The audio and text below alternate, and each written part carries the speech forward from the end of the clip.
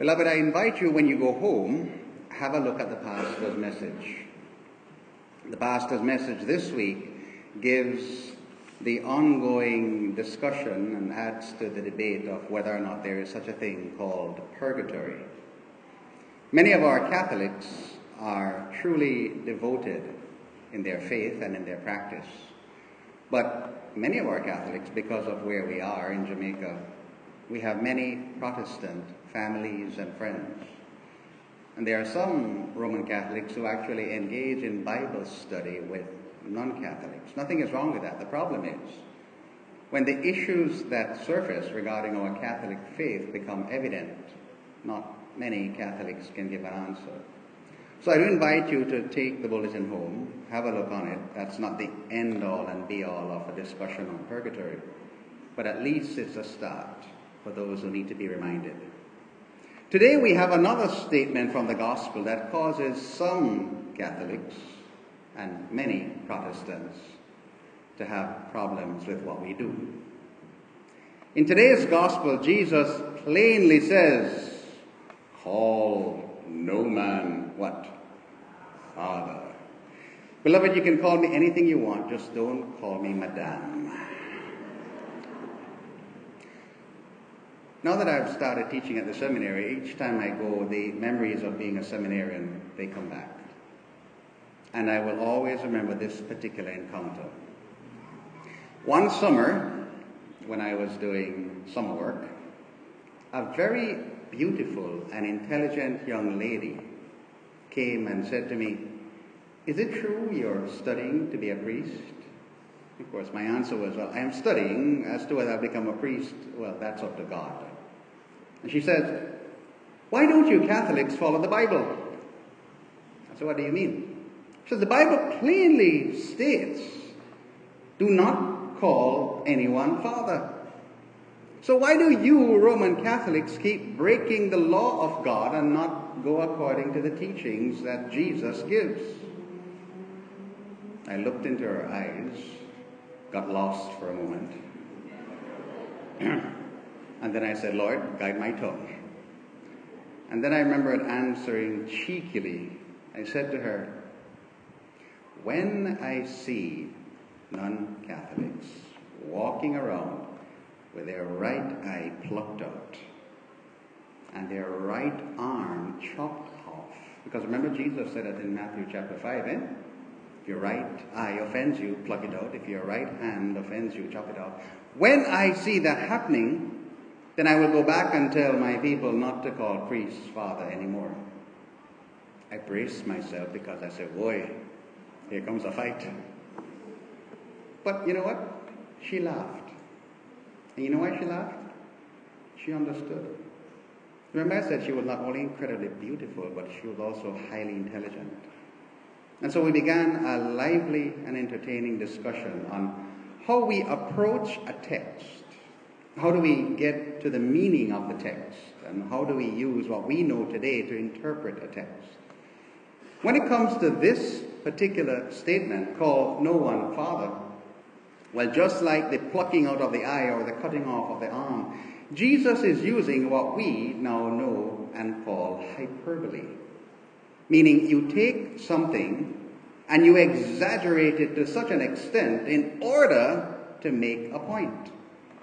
Jesus was actually hitting out at the pride and the idolatry that the Pharisees and the scribes and the leaders of the time had given themselves to. And so what Jesus does, he uses deliberate language, in this case hyperbole, to say, stop it, stop making yourselves idols. When you put yourself in front of God or think that you are bigger than God, you are leading the people astray. Why can we say that it's hyperbole? Well, go back to Scripture. In the book of Genesis, we hear Joseph saying, God made me father to Pharaoh. In the book of Isaiah, we hear God saying, I will make Eliakim a father to the people. In 2 Kings, we hear that Elisha, when he saw his beloved Elijah being taken up to heaven in a chariot, he runs behind him and he cries out what? My father, my father. and he watches Elijah go off to heaven. Later on, the king says, Elisha is now the father of the nation. So we do have, already from the Old Testament, the reality that when Scripture speaks of father, it's not just limiting it to the biological, but it's speaking to a particular relationship, one that is spiritual. Fast forward. In the Acts of the Apostles, we hear Stephen speaking about Father Abraham. We hear Paul saying, my son Timothy. And then Paul says, I am a father to you, each time he was addressing the churches in his letters. And right throughout, we see the apostles, Peter, Paul, John, saying that we are your father and you are our children. So what we have is not a negation of calling someone father. It is recognizing that special bond, that relationship that one has with people who are called to be spiritual leaders. Father, you're being biased. Okay, I'm being biased. Did Jesus himself not say, call no man teacher? Because you have one teacher who is the Christ? Fast forward. At the end of the Gospel of Matthew, what does Jesus say? Go and teach them to observe all that I have commanded you. He himself affirms the title and the role of teacher. And Paul himself affirms this when he says, God has appointed in the church first the apostles, then the prophets, and finally teachers. Therefore, my dear beloved, when you engage your Protestant family and friends, and they bring this statement to your attention, I hope you are now more equipped to answer them. Because Jesus, at the heart of this saying, is really telling the community of believers, which is all of us, don't fall into the trap of the scribes and the Pharisees, who moved beyond the 10 Commandments and issued 617 decrees and statutes that the poor people could no longer remember, much less even observe. But he also says something even more significant. Anytime the leader or the people puts someone in the place of God, be careful, for that is idolatry, and that needs to be shunned. What then is a practical implication of this particular catechesis? In the first reading, we hear, you priests. Again, understand Scripture. Who were these priests? The Roman Catholic Church wasn't formed yet. These priests were of the tribe of Levi, and they had gone astray, like all human beings tend to do. We are all royal priesthood, beloved. And as I often remind you, every parent is called to be the face of God and to teach what God demands to your children. But when, as Jesus says, the preaching or the teaching doesn't match with the lifestyle, you will have problems. Take two real examples. Daddy wakes up and sees his son lying in bed. Daddy says, son, you need to go to church. Why aren't you going to church? And what does the son say? But Daddy, you're not going to church either. Sometimes you drop me at Sunday school and you're gone. So how come you're asking me to go to church when you're not going? What is the teaching? What is the example? Second example. Mommy overhears her daughter bad-talking her fellow students and using colorful language that really shouldn't be used at that age. And Mommy says, my dear daughter, why are you speaking in that way? Young ladies shouldn't be doing that. And what does the daughter say? Mommy, you're correcting me? And I hear how you bad-talk the people in your life over and over, especially the people who go to church. Whether we know it or not, beloved, our children are observing. And they're not just listening to the teaching, they're observing parents. If you're trying to teach me something which is good, it must be done. Faith comes from hearing the word. Therefore, the word has to be preached and taught. but people are also looking for authentic lifestyles. And therefore, the more parents, the more believers try to align ourselves to the Word of God, the more Christianity will make an impact and a difference in our world. What then is the spiritual implication? I go back to what I always tell you. You and I, we are not perfect people. You and I do not have the moral authority to judge anyone.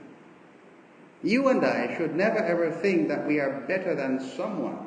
The way the Pharisee thinking he was better when he saw the tax collector and he in prayer says, I thank you, Lord, I'm not like him. Jesus says that Pharisee was merely praying to himself, not to God. For what is the spiritual implication? Those who are honest will know that we try to listen.